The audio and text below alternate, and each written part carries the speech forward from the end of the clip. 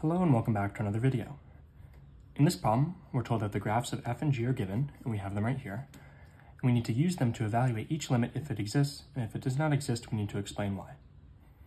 So first we have the limit as x approaches 2 of f of x plus g of x. So this is equal to the limit of f of x plus the limit of g of x. Right, we can separate these out and now evaluate them by looking at the graphs. So as x approaches 2, f of x approaches this point right here at -1. As x approaches 2, g of x approaches this point right here, which is a value of 2. So this is -1 plus 2, or +1. In part B, we have the limit as x approaches 0 of f of x minus g of x. So again, we can separate them. Sorry, that should be a 0, minus the limit of g of x. The limit as x approaches 0 of f of x is this point right here with a value of 2, minus as x approaches 0, g of x approaches from the left this point with a value of 3, and from the right this point with a value of 1. So it's approaching different values from the left and right, so it's undefined.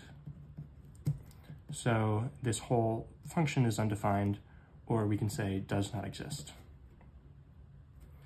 And here we have the limit as x approaches -1 of this product. So instead we take the product of the individual limits.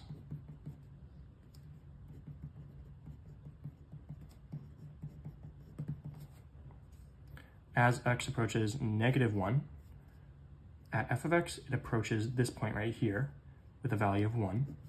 Note that that's different with the actual value of the function, which is way up here at 3, but we're saying as it approaches -1, it approaches this point right here, which is 1. And for g of x, it simply approaches this point right here with a value of 2, so this is 1 times 2, which we know is 2.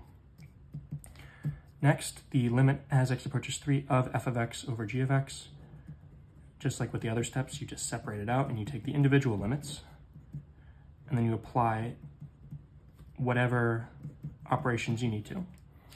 So we have a division, so we take the individual limits and then divide them.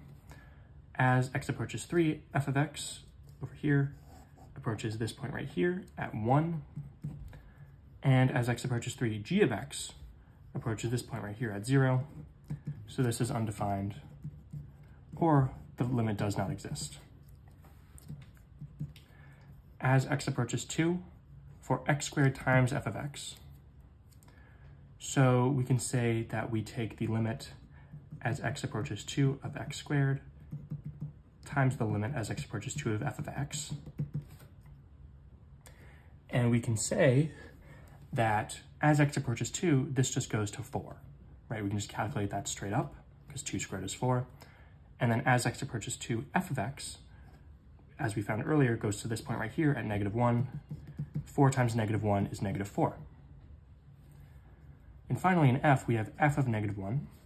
So again, this is not the same as the value where the function is approaching as x approaches -1. It's instead this point up here with a value of 3. For most points on this function, yes, the value of the function is equal to the value which the function approaches.